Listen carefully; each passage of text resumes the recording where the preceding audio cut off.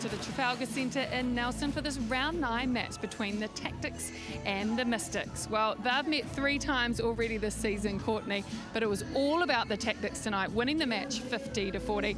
A defensive match, but the Tactics attackers, they stood up, didn't they? They really did. They were outstanding today, the Tactics on attack. And even from their defensive end, when they were attacking and throwing some great balls into their shooting circle, they were very strong across the whole court. Very impressed with how consistent they were.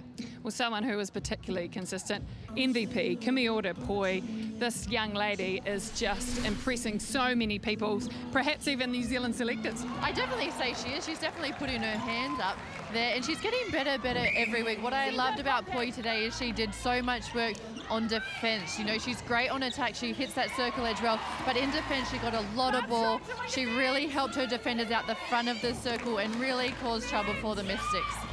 That was the thing for the Tactics. They didn't just rely on Jane Watson and Temalisi, who were picking up a lot of ball. It was that full court defence.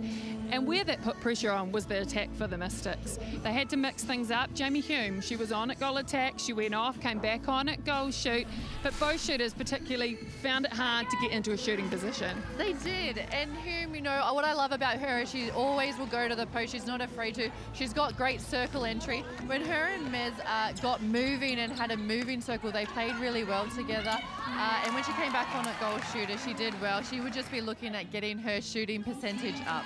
They looked frustrated though, didn't they, the Mystics, right throughout the match. They really came back at the Tactics in that third quarter. But do you think that frustration got to them perhaps? It did, because then they just started throwing ball away that they don't usually do. And you could see them getting frustrated at each other. They weren't quite hitting their mark. And they had players all away from the ball at once and all at the ball. So for them, it definitely was frustration. Well, someone who wasn't frustrated, Ali Bird, she was awesome. Every week, this lady is getting better and better in increments. Just that ball, she just repositioned the whole time, didn't she? She did. She kept moving. She held her ground.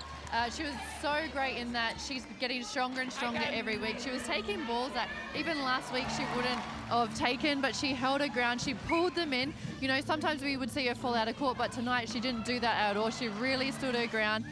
She was very impressive, and it gave confidence for her team to put the ball into her as well. And we saw Charlotte Ellie just hurling the balls in from the transverse line. But looking at the stats, the goal percentage, both teams at 79% and 75%. You really would want to get that up over 80. I know the Tactics are close there, but up over 80 to be in the contest. Deflections, there are lots of deflections that we saw from the defensive ends. It shows how great the defense was, 19 and 18. And turnovers, the Mystics, they'll be disappointed with that 25-20 turnovers. We can see there Tera Maria came on briefly and shot 2 from 2. It was great. Bailey Mess taking the big chunk of the goals for the Mystics. And same with Ali Bird, 42 from 50. Courtney, this Tactics team, they really are going to push it into this top 3 position, potentially? I think so, and I said from the start of the year, they've got a great team. They've had a great core together that have been building, so I think they might, prove a few people wrong this year, and they'll be up the top. Yeah, there were some great signs from the Tactics, and they were the victors today over the Mystics, 50-40.